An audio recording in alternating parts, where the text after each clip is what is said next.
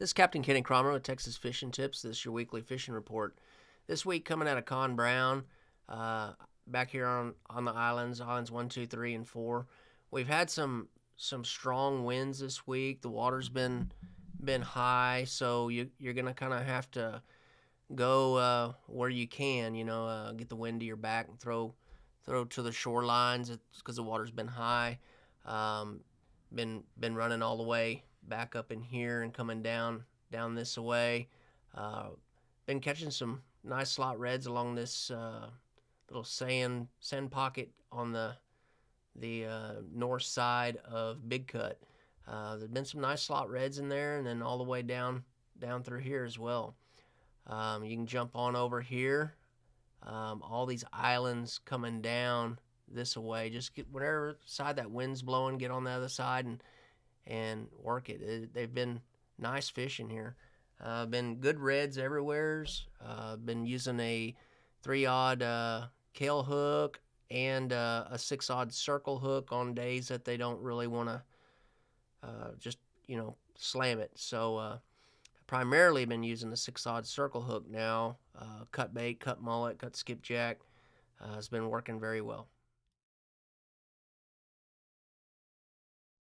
Being it's been high winds, just be careful. You can also come across over here, get back here behind mud, and work that all the way through Blind Pass. You can keep on coming, go up here into Allen's Bight.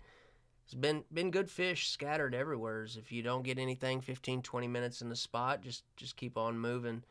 But the cut mullet with the 6-aught Kale hook with the 1-ounce weight has been working and been working very well. If you're over here in the Port Aransas area, over here on the North Jetty, I know the next 3 or 4 days it looks like it's going to be rough, so just look at your wave report and know what your boat can handle. But out here on the North Jetty, right off the tip, on the inside or the outside of the tip there, been catching a lot of slot reds, mixed drum, bull reds. Been using 4 to 5 ounces of weight on a knocker rig with a 6-aught circle hook. Been catching them on cut mullet, skipjack, all in there. There's been a lot of boats out there, so if you get into the boats, just be careful. If you put it on spot lock, just pay attention. So if your spot lock does pop off, you don't hit anybody because everybody gets piled up. Over here on the South Jetty, the same way. There's been fish on both sides. Just use your sonar to go find them. There's big schools out there. You'll be easy enough to locate them. And get done there, you can always run back here to the Fina docks. The Fina docks has been holding a few slot reds and some oversized reds all the way down. They've got done with their barge over here, so you can get over here by these rocks and maybe free line a shrimp or some cut mullet up on them.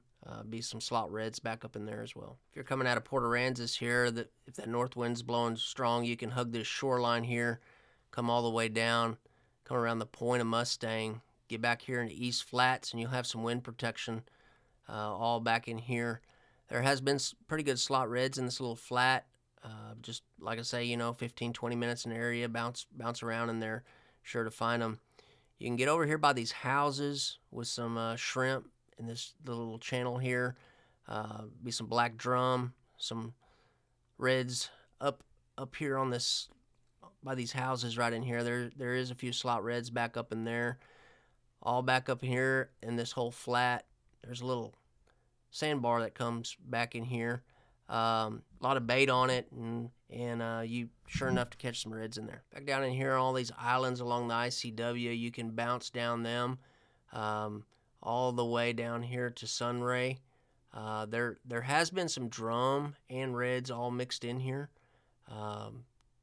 Just work your way around the whole area. That's what I've been doing, is just hitting right along the shorelines, and you will find them. Don't get discouraged. If one thing that does help, if you look at your major and minor times, they do work, and they will help you to plan your trip accordingly.